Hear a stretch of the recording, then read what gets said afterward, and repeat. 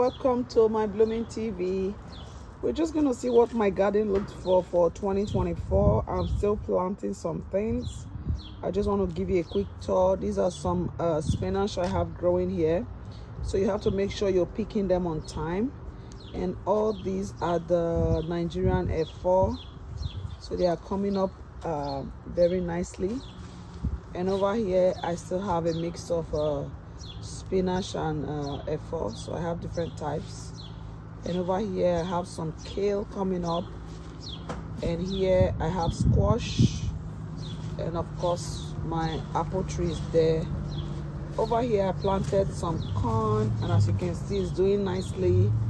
Fingers crossed. I'm hoping to get a better result this year. Over here I have some really beautiful lettuce plants. I'm going to start harvesting them. As you harvest them, they just keep growing. So these are doing really well. And here I have more Swiss chard and stuff coming up. I have some potatoes growing right here, as you can see. And then over here I have more Nigeria spinach. So for your spinach, you want to plant them in with time intervals so that you can keep harvesting all season. And here I have some cucumber plants. I'm not sure what's going on with those ones. And here I have a different species of spinach. I thought the leaves would be thicker, so I'm not sure what they're gonna look like. I'm just gonna keep watering it and see. And on this bed here, like I said, I'm going to keep planting spinach and other things, so you can see some of them here. I planted some peppers here.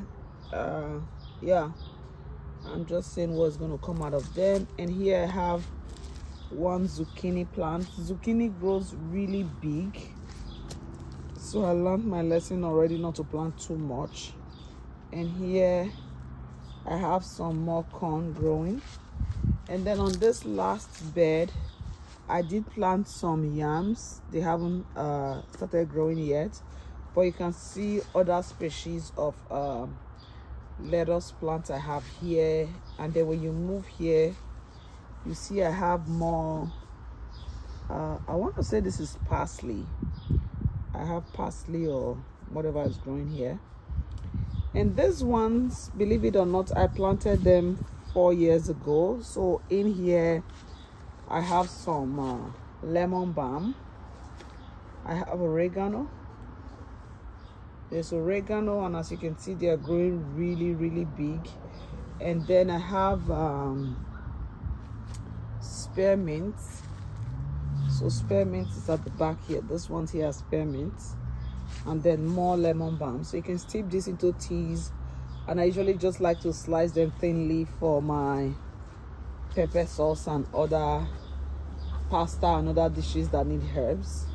Yeah, so this is where we are this year. Don't forget to like, share, and subscribe.